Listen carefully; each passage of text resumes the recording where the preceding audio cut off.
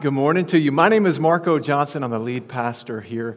And it is awesome having you with us as we continue the third week of our Staycation series. How many of y'all been enjoying this series so far?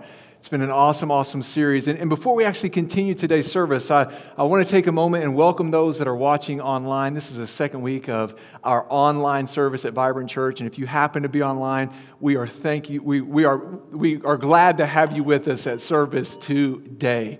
And so anyways, as we continue today's service, we are super excited. And also is that a fire alarm going off?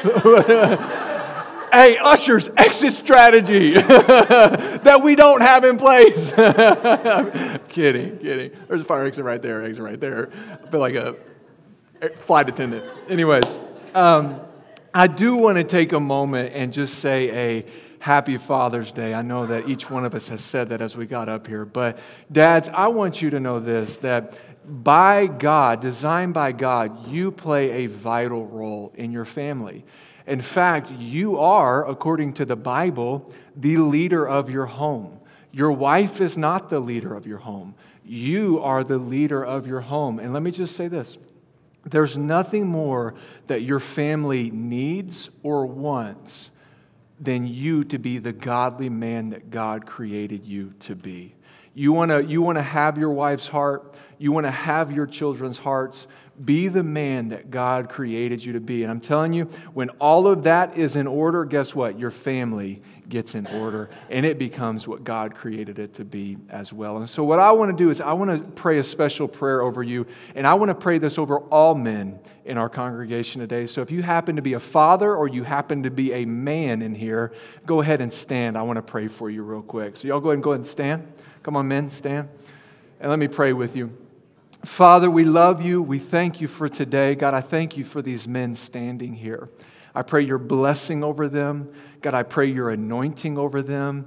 Lord, that we would be the men that you've called us to be, to lead our homes, to lead ourselves. Most importantly, sometimes we need to lead ourselves. And when we lead ourselves correctly, everything else falls into place, God. Help us lead ourselves well. Help us put you first, God. Today we make that declaration and we make that decision that, God, as men that you created us to be, we put you first. We love you, we praise you, and we thank you. In Jesus' name. And everyone said, amen. Awesome. Can you give our dads a hand clap today?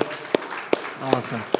And just for you dads and men, we have bomb pops outside after service because you are the bomb. You the bomb. And so we have bomb pops for you and everyone at Vibrant Church today after service. But as we continue our Staycation series, this series is about your local church and the perks of staying connected. Again, that key word, staying connected. We happen to live in a culture where commitment is something, well, if I feel like being committed, then I'll be committed. If I don't feel like being committed, well, there's other options out there. But there are benefits to staying committed to a local church. Let's take a look at our theme verse. If you can go ahead and throw that up on the screens. Psalms 92, 12 through 14, it says, the righteous will flourish. Say flourish. The righteous will flourish like a palm tree. They will grow like a cedar of Lebanon, planted. Say that word, planted. In the house of the Lord, they will flourish in the courts of our God. They will still bear fruit in old age, and they will stay fresh and green. Like I've said each time during this series, if you want to stay fresh in your relationship with God, if you want to get to an old age and still being like, yo, I'm still ticking, I still got purpose in my life, God still has me on this planet to take as many people to heaven with me as I can before I die, you know what? I am still green. I don't know about you, but that's a goal that I would love to have as I'm sitting on my front porch swing one day when I'm old and green, just kind of looking back and reflecting with my wife going, hey, we had a good run, didn't we, baby? You know? And so we want to stay fresh and green. But the only way to do that is to stay connected in the house of the Lord. There's benefits. There's benefits to getting planted and staying connected. Today, what we're going to talk about, though, is we're going to talk about the benefit of worshiping together. of worshiping together. And there's multiple elements of worship. One of those, and we're going to talk about this, one of the elements of worship is gathering together as a church family and singing praises to God like we were. I was standing over here this morning, and I just felt like God said, Marco, I love this church. Because honestly, I was standing there going, I love hearing the voices sing to our God. And to be quite frank with you, I was standing there too, and I was just thinking about this. I love pastoring this church. It's one of the greatest joys that I have is pastoring this church, building relationships with you, and really what brings joy to my heart is when I watch you build relationships with other people. And I see people walk through our doors that may be new, and then all of a sudden they start getting involved, they meet people, they start growing in their relationship with God, and they start growing in their relationship with each other. And so it brings an absolute joy to my heart to see you do that. But I want to answer this question today. What is worship? I mean, just kind of as a whole, what is worship? How can we define really what worship is? Here's a practical definition. It's this. Worship is simply, it's expressing our love and gratitude to God for who He is, what He's done, and what He promises to do. What is the opposite of gratitude? Really, it's being critical. It's complaining, and a lot of times we let critical things come out of our mouth. We let complaints come out of our mouth towards the very thing that God has put in our lives. And then all of a sudden we're critical towards maybe this person, or we're critical towards this situation. And then all of a sudden we turn and we lift up our hands. You know, God, we love you. We're grateful for you. But God is going, are you really? Are you really grateful for me? Because if you're really grateful for me, I allowed that to come into your life. Quit being critical. Quit complaining and quit grumbling about the very things that I have blessed you with in your life. In fact, fathers, dads, one of the most important things that we can do as dads is speak life and bring life into our home. We speak life. We speak life over our wife. We're not critical of her. We don't nag her. We don't put her down. We lift her up. We speak life over her. The Bible says that we wash our wives with the Word of God, that we cleanse her and we wash her by speaking the Word of God over her. That's our role, is to bring life and to speak life into our homes. But worship is expressing our love and gratitude to God for who He is, what He's done, and what He promised to do. In fact, Jesus equips us with what the most important command is because the most important command has to do with making sure that God gets the worship He deserves. Let's take a look at Mark 12, 29 through 30, and this is Jesus speaking to you and to me. It says, what's the most important thing that Jesus says? It's right here. The most important command of all is this one. You must love the Lord your God with all your heart, with all your soul, and with all your mind, and with all of your strength. Marco, what's the most important thing that I can do as a follower of Jesus? The most important thing that you can do is be in love with God. I mean, I don't know about you, but there's things that come my way. There's things that maybe confuse me, or I don't see. There's just uncertainty. There's hurts. There's wounds that happen, but there's something powerful about just getting into the presence of God.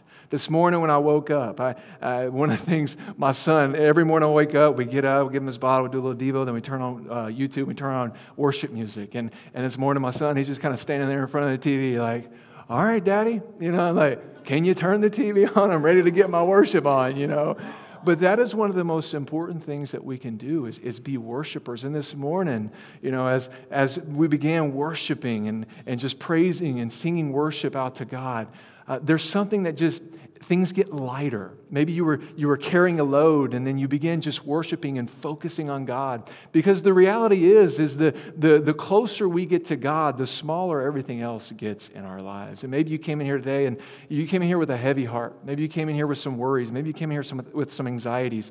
The most powerful thing that you can do in worry is worship.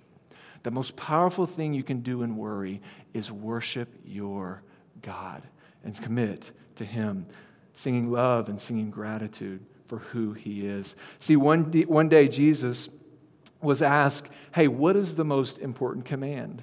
And Jesus answered, Love God. It's simple. Just love God.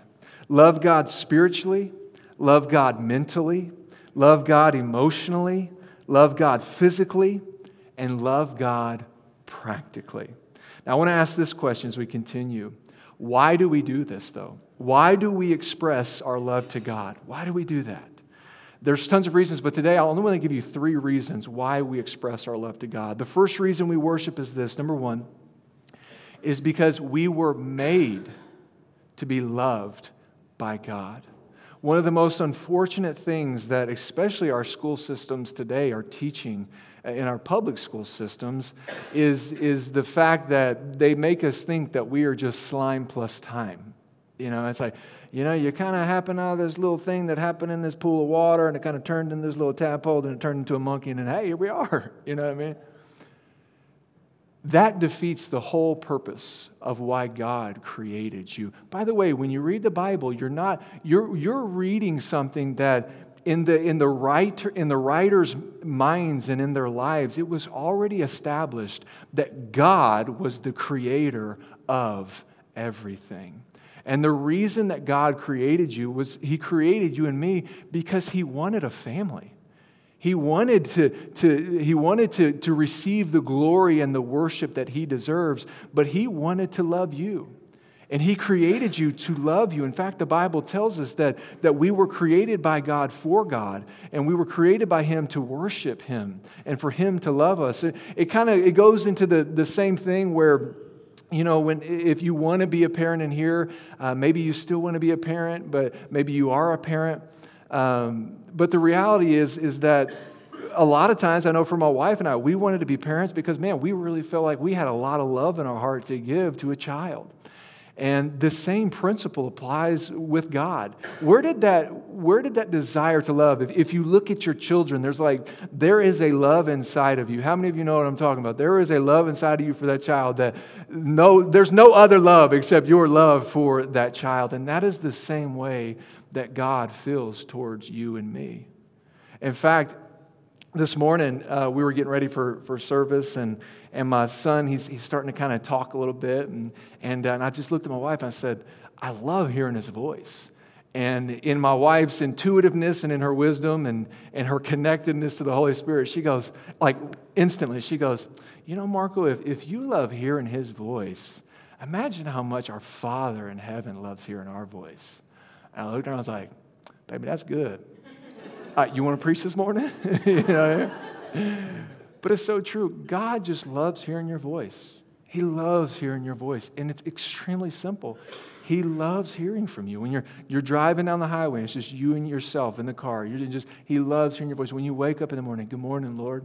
When you go to bed at night, good night, God. It was a good day. Today was the day that you've made. I'm going to rejoice and be glad in it. Father, thank you so much for making today. He loves hearing your voice because you were made to be loved by God. 1 John 4:19, it says, we love because God first loved us. God first loved you. God first loved you. And in return, we love Him back. The second reason we worship is number 2, because everything comes from God. Everything comes from God. The air we breathe, the sunshine, the heartbeat in our chest, our body, our spouse, our children, our money, the water we drink, the food that we eat, everything comes from God. But Marco, I work for that. I put together that resume. I worked hard to get that job. I worked hard to build my career. Who gave you the ability to do that? Who gave you breath in your lungs? Who gave you the heartbeat in your chest to go to that interview? Who gave you the brain to work and do your job and to make that money and build that career and have a family? Who gave you that? That came from God and God alone. It came from the Lord. Everything comes from God. See, God is such a good God, and I want you to think about this perspective for a second. God is such a good God that He created you. But not only did He create you, God created the earth to sustain you. Have you ever paused and thought about it for a second? Like, we go to Kroger and it's like, I want this, I want that, I want that. But you got to think about it for a second. Where did all this and that come from? It came from the earth. The food came from the earth to sustain us. God didn't just create you, but He loved you so much that He created a system to work that would sustain your life on this planet so that He could continue to love you, bring you into His family, and we can give Him the worship that belongs to Him. Check out this. Check out what King David in the Bible says after he receives the largest single offering in history that was worth about $300 million for the building of the temple in Jerusalem. How many of y'all would like an offering for Vibrant Church of $300 million? I mean, I'd be like, what? But this is what happened in the building of the temple in Jerusalem. The Israelites began to just bring in. They took up a big offering and they wanted to build the temple to worship God in. And when they were doing this and they announced this to all of the Israelites, they began to bring finances. They began to bring... By the way, let me just say this. If talking about money in the church is an issue for you, you do not understand lordship. You do not understand that everything comes from God, including our money, including our resources, including our family, and including our jobs. It all belongs to God. God just says, hey, you can have 90% of it. I just want you to be faithful with the 10% because honestly, I just want to test your heart. That's preaching right there. My name's Marco Johnson, and I'm your friend.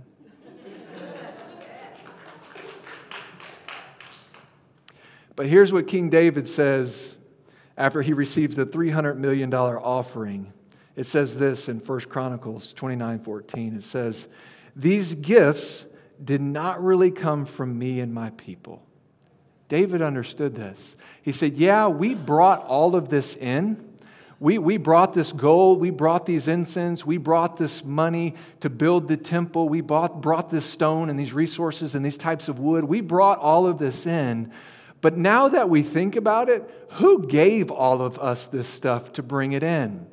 God, you did. You gave all of this. And so David says, these gifts did not really come from me and my people. Everything comes from you, Father. We can only give back to you what you have given us. Everything comes from God. This is the second reason that we worship Him. The third reason we worship God is because we understand life through worship. We understand life through worship. Every time we focus on God, every time we silence what's going on around us and we put our attention on who God is, what He's done, and what He promised to do, life becomes clearer.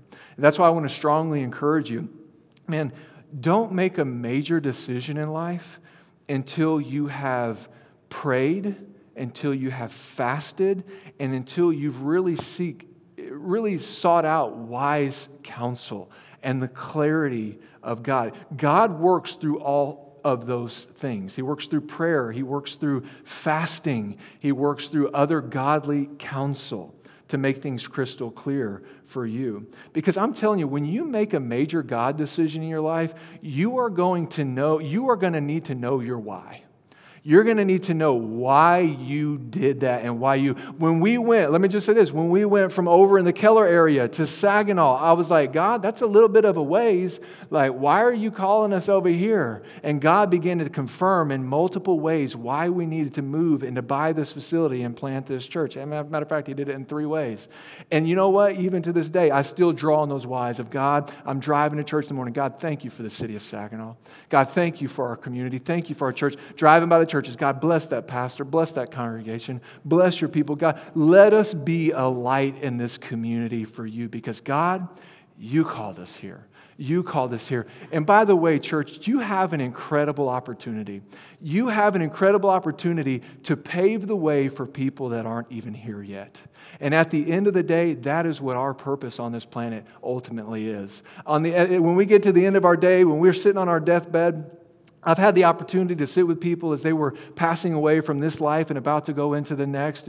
And I've never had one person go, Pastor, can you do me a favor? Can you go get my Roth IRA? Can you go get my 401k? And just print up all my bank statements. Man, can you do me a favor? Can you go hook my boat up and put it out in the hospital parking lot? Because I just want to look down and see it one more time.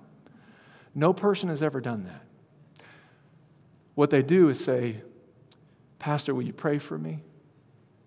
Pastor, I want to see my family. Pastor, I made some tough decisions that I need to make right. Can you help me make those decisions right? Yeah, absolutely. Let's do that. At the end of the day, our purpose on this planet is to glorify God, to bring glory to Him, and provide a path for other people to know about Jesus Christ. If you want to be fulfilled in your life, man, get outside of yourself. Start serving in the church. Get involved in a group. Get connected to the church and reach the people at your job.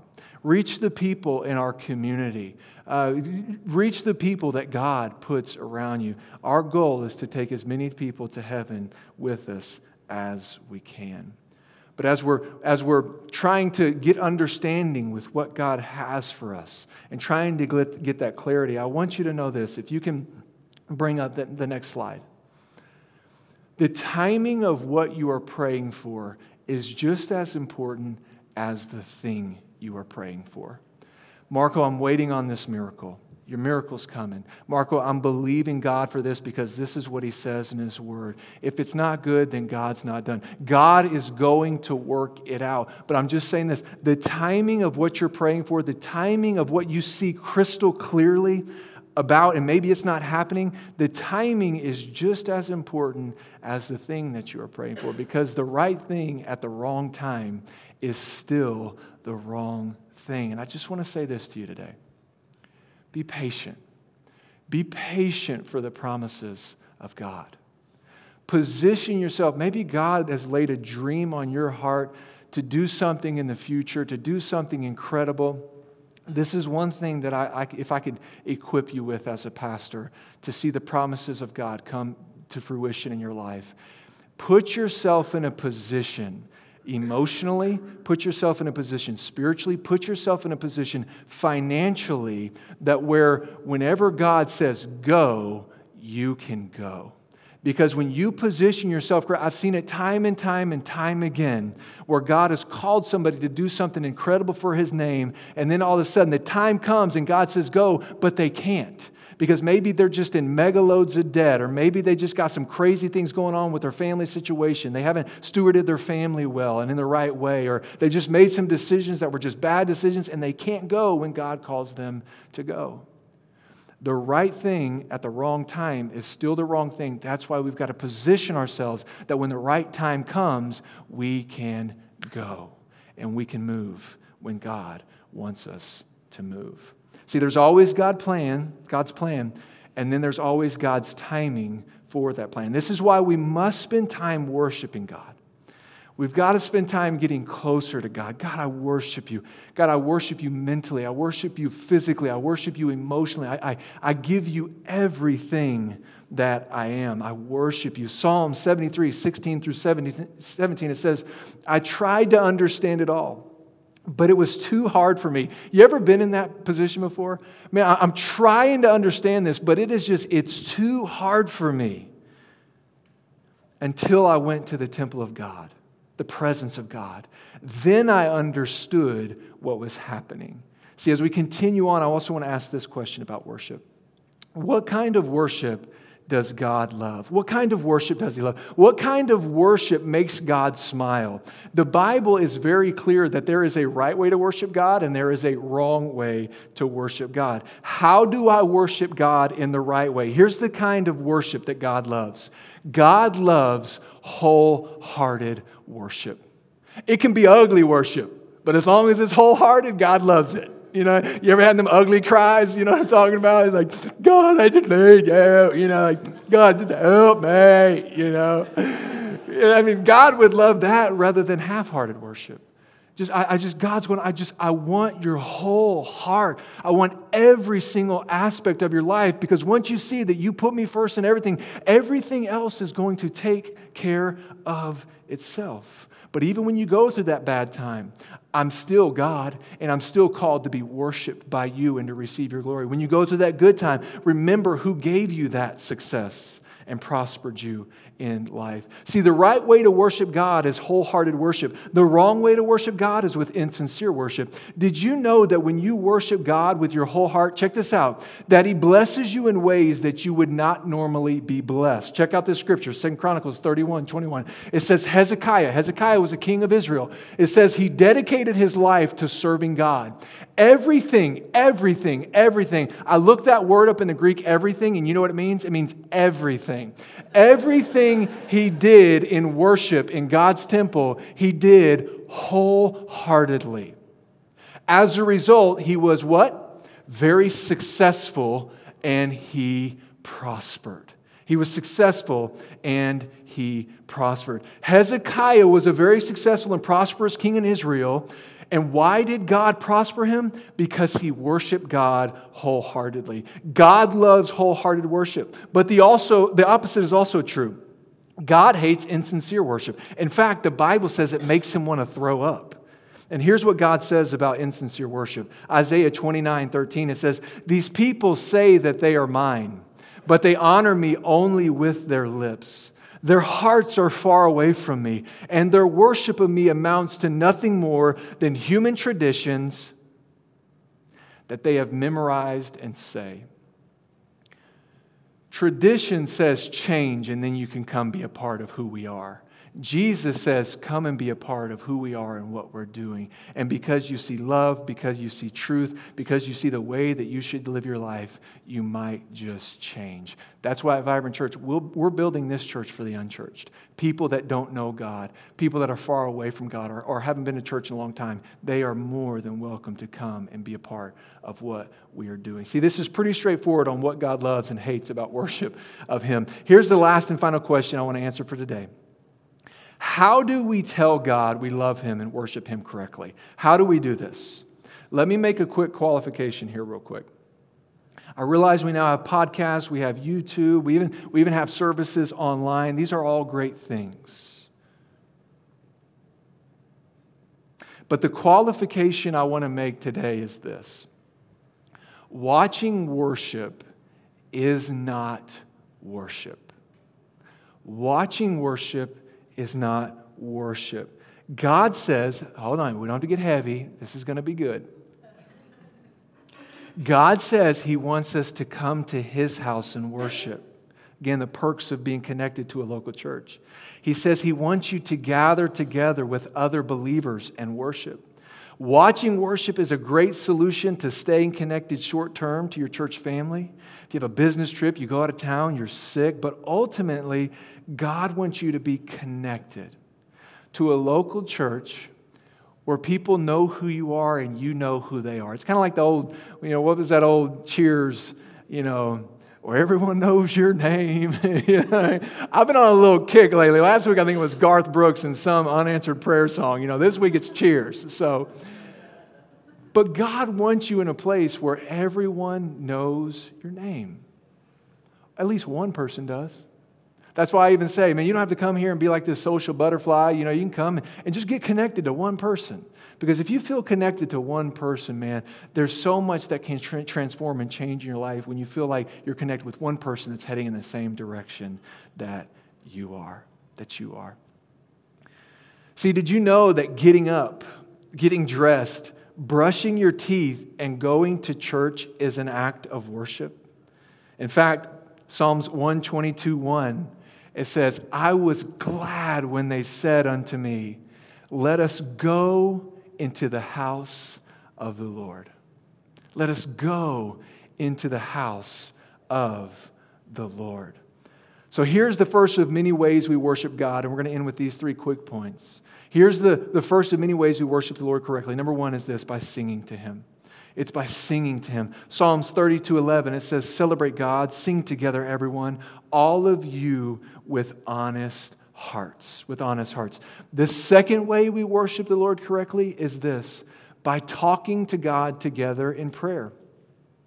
Yes, you can talk to God anytime you want to by yourself in prayer, but did you know that there's actually added power? There's added power when you and me, when two are gathered in my name, God says, I will be there in the midst of you. The presence of God is with us here today. That's why as I'm talking, you're thinking about scenarios and situations. It's like, oh yeah, that makes sense. Oh man, I need to do that. Or, oh yeah, I didn't do that. Or, oh man, I need to go talk to that person. The Holy Spirit, God is speaking to you today.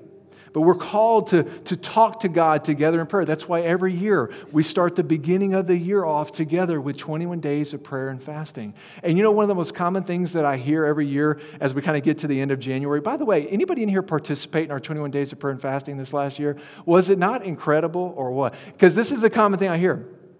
Marco, I mean, it's only been like 2 weeks of like prayer and fasting, and God already did this. God answered my prayer in this way. Man, just the closeness that I feel to God right now is just unbelievable. Why is that? Because we are all in unity as a body of Christ, and we're praying together. We're praying for each other, and we are, because this stage, by the way, we put prayer cards out here, and we pray over your prayer requests. And because we're doing this, there is added power when we are in unity praying for things. It's because we're all focused praying for each other. Acts 1:14, it says, they all join together constantly in prayer. And can I ask a favor of you, church? Whenever God lays somebody on your heart, pray for them. Maybe it's one of your coworkers. Some of you are like, oh, I'm going to pray for my coworker, all right. I tell you what, wait till Monday, wait till tomorrow. You don't know what happened last week. Oh, it's all, I'm going to pray for them. You know. But when God lays somebody in your heart, man, pray for them. Pray for your coworker. Pray for your boss. Pray for the people in Vibrant Church. Pray for my wife and I. Pray for each other. Because when we are together and we are praying for each other, there is added and increased power, and the hand of God can move in a mighty way. The third and final way we worship God correctly is this. Number 3, by giving back some of what God has given us. See, you can give without loving, but you can't love without giving. Because when you love someone, you want to be generous towards them. I can remember my wife and I were dating. And when we were dating, man, I couldn't keep money in my pocket. You know what I mean? It was like, oh yeah, oh, you want that? Pfft, yeah. I'm like made of dollar bills. You know what I mean? Like, baby, you got that. It's because I loved her. Man, I just wanted to give her everything. And I still love my wife, by the way. I still want to give her things. But man, it was like, oh, I'm in love. And I loved her so much that I wanted to give her everything that I possibly. I'd be walking in the store and I'd be like, I'm going to get her a pair of shoes. You know, just randomly and buying her a pair of shoes and stuff. I couldn't keep money in my wallet because I loved her. So when we give back to God some of our time, our talent, our treasure, we don't give out of duty. We don't give out of pressure. By the way, let me set you free here. If you ever feel pressure from me, from anybody on this platform or anybody in our church to give, I beg you, don't. That is the wrong way to give. The way that the Bible says to give is to give with a cheerful heart, to decide in our hearts what we want to give and be generous. And the reason that is so important, I don't want you to give out of an act of me twisting your arm. I want you to give to the Lord out of an act of love for Him. Because at the end of the day, that's what this is all about. My job and my role is to point you to God and you to worship and give Him the glory that He deserves. See, giving is an act of worship. Many think that, man, bringing our tithe to God or giving an offering is something we're just supposed to do. No. When we tithe, it's an act of worship to God. When we give over our tithe as an offering, this is worship to God. One thing that I do, and daddies, I want to encourage you in this. One thing that I do every pay period for my wife and I is in the morning when I get up. By the way, our house goes on a spending freeze. before nothing gets spent before we give our tithe, because the Bible says the first belongs to God. The first 10% belongs to God. And dads, let me just encourage you in something. Maybe you're writing that tithe check. Maybe you're giving online. Maybe you're giving an offering to the church. Maybe you're giving an offering to somebody. One of the things that I love to do is I say, Austin, my son, I said, son, come here. And I sit him down and I give online. And I sit him in my lap. And I say, you see that? Everything we have comes from God. And the Bible says to bring our tithe. We don't give our tithe. Tithing isn't generosity. Tithing is obedience.